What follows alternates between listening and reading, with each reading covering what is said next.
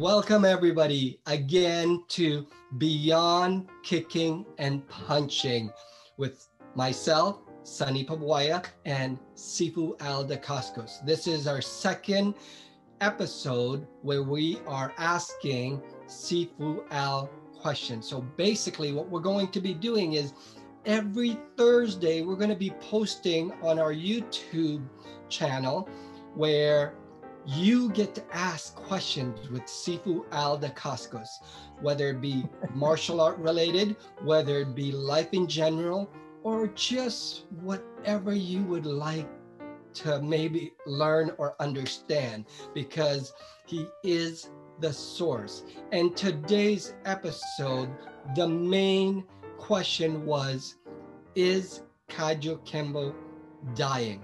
That was the question. So now, but before we answer that question, remember what you need to do is subscribe to the channel.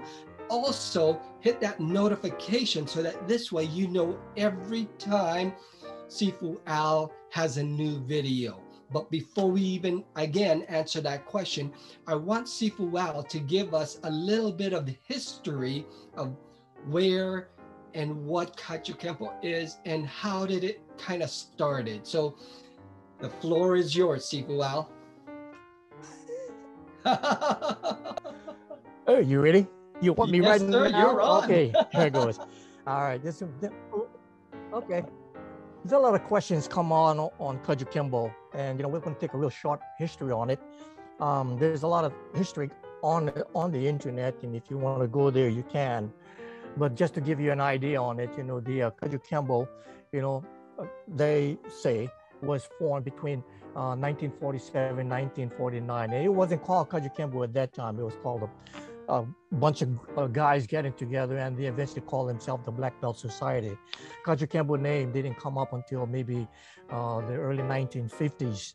But it would start off with 5 young men. They were all in their 20s, You had Joe Hoke, Frank Ordonez, you had Emperado, you had, I can't recall those names. The names are so far back, it's almost in the 40s and 50s.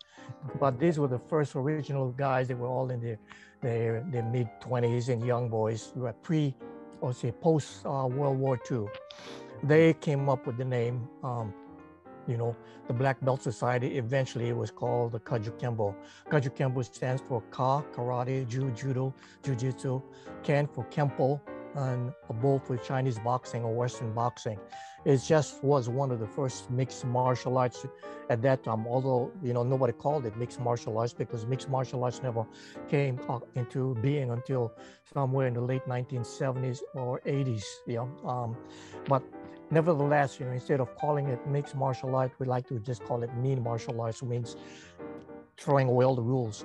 So we have now the Kajukenbo, and then you have people that actually brought it to the U.S. mainland.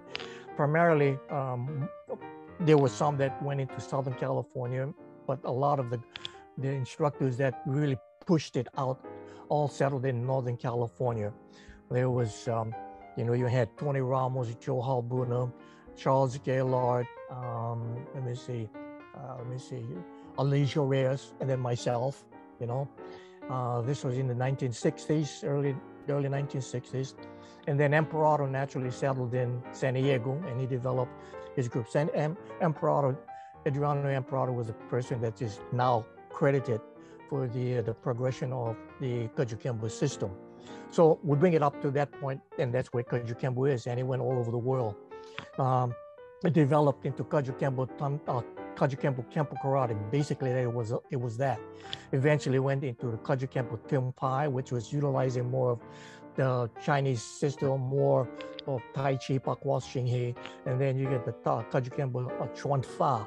Well, Chuan Fa means Kempo anyway, fist art, and it was more the Chinese version of it. So if you take a look on any of the Kajukenbo logo, on the left side you'll see the word Chuan Fa, which means Kempo, and on the right side you see the word Kung Fu. And Kung Fu means skill through the accumulation of hard work and time, and the word Chuan Fa means fist way. So in other words, skill through the accumulation of hard work using the fist way. Pretty much this is what it came out to, the emblem. And then eventually coming into the 1960 1967 up to 1969, you know, the development of WHKD, One Hop Kendo, which means combined fist art. It's another way of saying Kajukembo, because Kajukembo is combined fist art, but there's another way of doing it. You know, so you know, there were several people that formed the Tompai, the Chuanfa, and the One Hop Kendo, and that's all segmented into sections. So when you talk about the Kajukempo Kempo Karate, you're talking about the first 5 original people, as I mentioned: Hope, Chang, Holak, Odanez, Emperado, and these people. And when you talk about, you know, Tompai, Chuanfa, then you're talking about Emperado de la Cruz, Alfred de la Cruz, in Honolulu, Hawaii. He was the one that helped with Emperado, with the Tompai and Chuanfa. I was eventually brought in. I was the bottom of the totem pole coming in, the youngest one. They come in. And then it was developed into, eventually when I came into the US mainland back in 1965, then up to that part there, then we begin to start developing the WHKD called One Hop Kendo. So that's pretty much the history of the Kajukempo. Short version. The long version, it goes so many, and there's going to be many different interpretations of it. Yes, exactly, Sifu. So now the big question, Sifu. I mean, people are asking, because I know it was on the news and on social media, people are asking, in your opinion, is Kajukembo dying? Yes and no. It's a really complex thing for that, you know. Kajukembo is actually the original mixed martial arts, you know. Now, if you practice Kajukembo in a sense of the static version, which is, you know, like, you know, the traditional straight punch and things that way, well, it's kind of monotone. I don't say it's dying, because you take a look at a lot of the good MMA fighters, they all had Kajukembo background. Yeah. You know, you get people that came out of, I forgot his name now, he's really, really good. From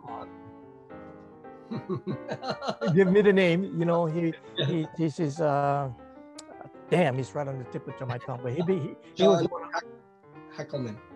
Yes, there's all Kajukembo people, and you know, and they MMA. You see, so they just took the street version and put it into the ring, and he ended up building up a very good strong stable of full contact fighters, MMA fighters. I mean, but the background is, a lot of the background has MMA, because after all, you know, Kajukembo already has it. It has the judo, it has the jiu-jitsu, the karate, and you have the boxing in there. So, you know, it's there.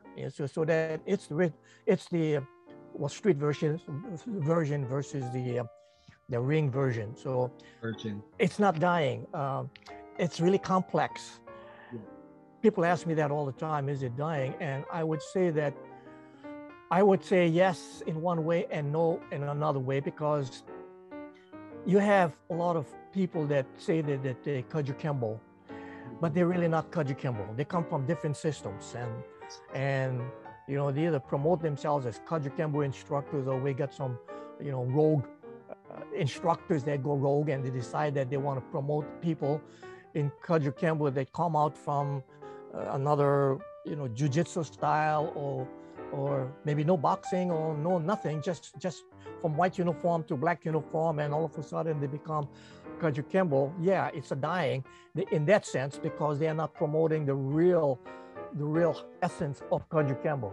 Yes. You know, you have to know the you know, a certain amount of forms that make it legitimate, so you can actually recognize the forms as being Kajukembo. But when we look at some people that has no background at all, but still wear the Kajukembo sign, then yeah, it's dead. It's dying, because it's phony, it's fake, it's not real. You see, and there's a lot of them. But there are a lot of good, legitimate Kajukembo people, and these are the ones, you know, you got to find. And it's pretty difficult, because it's like a small group of Kajukembo black belts and grandmasters versus the whole bunch of other people that are not really, you know, those people. I don't want to say, but you understand what I'm talking about. I understand completely. Right. you'll find like 40% legitimate and 60% just all over the place. Yes. And it considers the Kajukenbo Kembo. And then that aspect, it's dying, that part. On the other part, the real Kajukenbo people, you got people like, Grandmaster Gary Fulbach, Kenji and Rick Kenji, and people like Jam Allred, and people that come out from the first generation of Northern California black belts, you know who they are. And you got the Charles Gaylord's group. I mean, they've got a lot of great people, and these are the legitimate guys, but you have to do a lot of homework on it. So on that part, you can distinguish. And naturally, some parts of the Kajukenbo system just want to stay very, very traditional. Yes. And it's not dying. It's just there. When I say that if Kajukenbo dies, is because they forget the essence of the integrity, honorability, integrity, and what it was meant. And when you call it in a Bushido sense, for the honor. And when you say it's dying, it's because they don't practice that part. They don't understand that it's a God-given art. Yes. And when they throw respect out of the way, then everything begins to die. I mean, I hate to say it, but a lot of part of the country is, with the lack of respect, integrity, and respect for others. I mean, then it dies. Yeah. But that part, is Kajukenbo dying? No, because it's very active. Yes. You find the right people. Yes. They're active. You go into the wrong crowd, the circle of influence. Yeah, it's dying, and preferably I would rather see that part die, because they're not representing the true essence of Kajukenbo anyway. It's here in the feeling, the way that you feel. A lot of people just say, I take Kajukenbo, and they wear the belt on the head. No, you don't wear it there. I mean, the belts are only used to wear you to keep your pants up, and you all know that. Yes, sir. Ooh, wow. What else can I say? I know it's a heavy subject, and everybody, I guess, has their own opinion on it and stuff. So the best thing to do is, like you said, do your research, right? Do your research, because you can tell, what each school kind of represents, and how they teach their students, and how their students perform, and that. So everybody just has to do their research when it comes down. It's all going to be on personal perspective and sensibility, the way you feel about it. Yes. Because I mean, I get very sensitive when it comes to people knowing, Kajukenbo. I mean, you got to be able to fight your way out of a paper bag, not with a chainsaw. And there's a lot of them that, they got this rank and so forth, but I put it where it is. A lot of you see me when I'm doing seminars. Sometimes I don't even use my uniform. I don't even wear a belt, because I mean, I train the way that it's going to be. Train the way you fight the way you train. And if it's not going to be out on the street, I don't have time to take my shoes off, put a belt on, and put a uniform on. It's just going to happen. And chances are, any kind of attack is not going to be static, straight, where the opponent is going to be blindsided, ambush attack. That is the way that it's got to be. And the only way that you can say that you're a good martial artist is to practice ambush attack or element of surprise. And basically that's all martial arts is. I mean, the other guy don't really know what you're doing. And if you've got the upper hand of having the martial arts, then you got yourself an ace in the hole, so to speak. Yeah. So I guess in reality, I guess Kajukenbo is still progressing. It's always progressing, right? Just like how you ended up forming One Hop Kendo, right? Because it's progressing, and that's why that's how you started One Hop Kendo. Is that correct? Yeah, One Hop Kendo is one of 4 major sections out of the Kajukenbo system. Kajukenbo Kempo Karate, Kajukenbo Tonpai, Kajukenbo Chunfa, Kajukenbo One Hop Kendo. And the later, One Hop Kendo was, I saw some elements within Kajukenbo, within the part, which were very, very good for the beginner, the drills and so forth. But I wasn't thinking that way. I wasn't thinking back in the 1960s or 50s or 60s or 70s or 80s. I was thinking a little bit more progressive way of fighting. And I think I changed was because I was heavy into competition, whether it would be point contact, semi-contact, or full contact, or anything goes. It made me put the reality that people out on the street are not just going to be throwing straight punch and one punch at a time. They're going to be kicking, punching, especially you got somebody that's totally crazy. You know, Yes. all the techniques in the world is not really going to be working. So if you're working right hand, if you're working like technique number one, that is certain combinations that you do, unless the person comes with a straight punch, it's going to work. But if it comes with a roundhouse punch or left punch or hit you from the back of the head, that's not going to work. Your principle has got to work on totally different thing. It's like in what I talk about people, you know, when it says I go on what I call a 3-5-5 method of teaching, which is pretty much prevention, protection, evacuation. 1, 2, 3, prevention, protection, evacuation, and drill from that sense of word.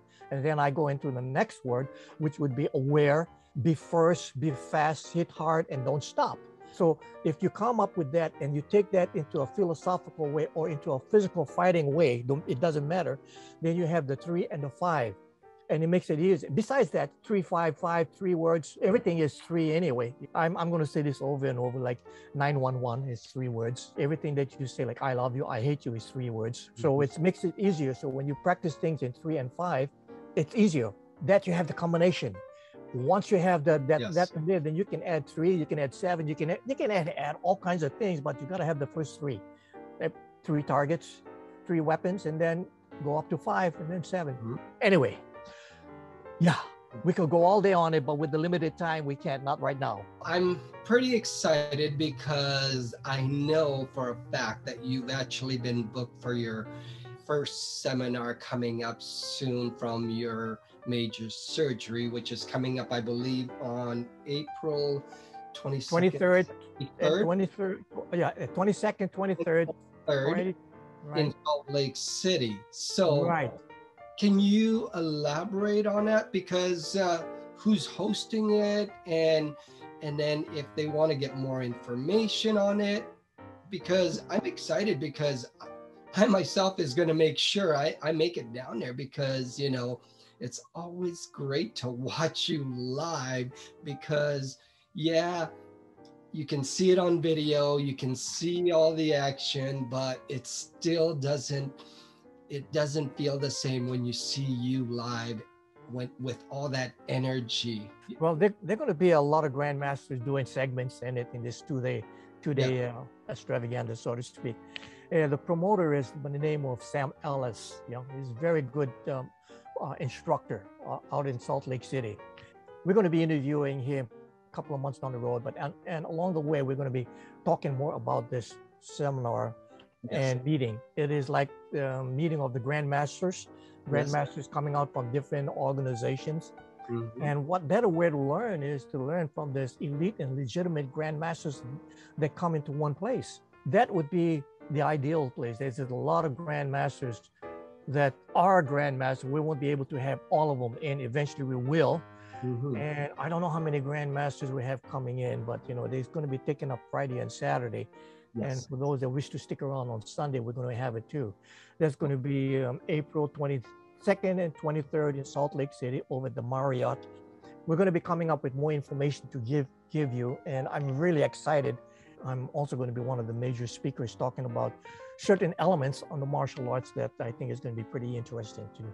You're on the men's, and now you're getting booked. And if anybody else is interested in booking you, is there an easier way of getting a hold of you, or should they email you, or they can get in touch? Well, Sonny, yeah, they can get in touch with you. They can get in touch with you, or they can get in touch with the website that we have, Dacascosmartialarts.com, and the other one that we have under you, Sonny, and we can put it all down there. We'll have all that ready for them. That would be great. Terrific. I'm excited. And then what I just also noticed, what was it? I think, was it yesterday or the day before, you've been inducted to a Hall of Fame, or another Hall of Fame?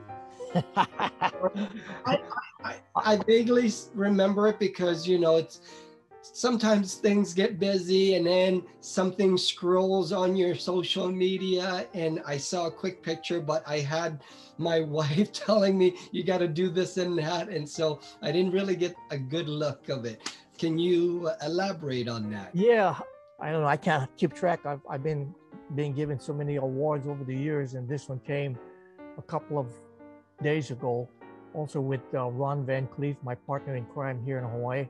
We put together what the Ultimate Warriors Hall of Fame, and afterwards, people started recognizing us also into different Hall of Fames. I can't recall, but I'll post it on so you can see which Hall of Fame that was. I have to make sure I have the right one because I get too many of them. Yeah. I couldn't even put it on my wall. It would take up a whole wall going back many years. I'll post it up on it. I can't recall which one it is, but I'll show you which one it is. And I'm proud of it anyway. Terrific, Sifu. I mean, again, we're running out of time. I just want to remind all the listeners who are watching this session or episode, whatever you want to call it, with Beyond Kicking and Punching, if you got any questions you want Sifu Al to ask, comment below on this either on this YouTube channel or on the social media where it's being posted, and we'll make sure Sifu Al replies to it and lets everybody know who's asking, because it's always nice to give recognition to the people who deserve recognition. Again, don't be shy. If you haven't yet, subscribe to the channel. Make sure you hit the notification so that this way you get notified every time Sifu Al is on. Before we finish it off, Sifu, do you have any, I guess, inspiring word or things that will get people going when it comes to maybe training or just be happier in life? Well, there's a lot of inspirational things we can talk about. Sometimes I'll just say this, leadership is, you got to have balls to be a leader, and you got to make the right decision, because you make the wrong decision, yes, that's going to haunt you for the rest of your life, or the right one, then, people would praise you for courage. So, leadership comes with a lot of things, and making responsibility, taking about accountability. Some people don't have that, and they are pretty much followers, and leaders got to be able to really take a really, really good balance. I like to say that when taking a good balance, sometimes it's pretty difficult. One of the things I tell people a lot is, people remember President Eisenhower in 1947 when he was the president of the United States. So we're talking about the politics that was going on. And it's also here in the United States right now, going on with everywhere. Hmm. And he had said something that I've always remembered, and I hope you guys can remember this. Yeah. Hmm.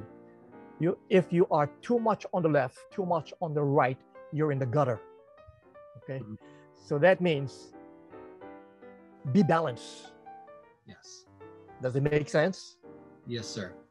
It does. All right. Yeah. I mean, be balanced, because it's pretty hard to be a diplomat and a politician. Yes. Some people get too much on the right, too much on the left, and they're in the gutter, and it's not good. No, it isn't. Okay. Well, again, thank you very much, Sifu Al, for answering those two big questions to start with.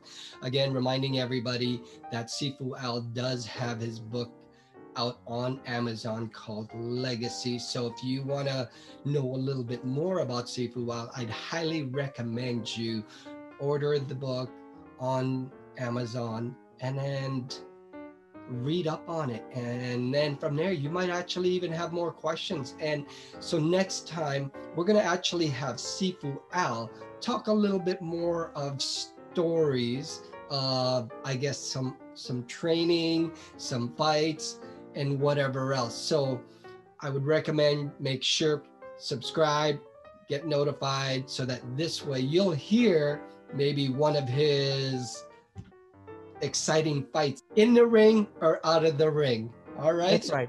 One thing I want to mention that I've got a few copies here of my book, and if some of you want to have an autographed copy, just write me and let me know that you would like to have an autographed copy of it. Then send me your name, address, and so forth, and we'll make arrangements, and I'll sign it and have it sent out to you. As long as it's in the United States. Boy, if you're on the moon or in somewhere in South Africa, I don't know. It's pretty expensive. Okay, so other than that, guys, I welcome you to this podcast that we have. We're going to be talking about a whole bunch of things. Do not hesitate to ask me any kind of questions. And if I don't know it, then I'll find the questions, the answers for you. But, Whatever way I can help you progress yourself, whether it's going to be life coaching or in the martial arts or even cooking. I just cooked myself some real good Hungarian goulash or beef stew today, slow cooking. I enjoy cooking. I mean, some of you guys have seen my son Mark on Iron Chef America, you know, and yeah, well, so we're always talking about cooking. So anyway, guys, nothing else. Then I guess we're going to see you on the next one. You guys enjoy yourself. Right now in Hawaii, we're just going through some thunderstorms, and in Canada again, where you go, the Canadian ducks. All right. All right. Until then, Mahalo. take care, guys. Aloha, mahalo. God bless, and have a great holiday season. Merry Christmas.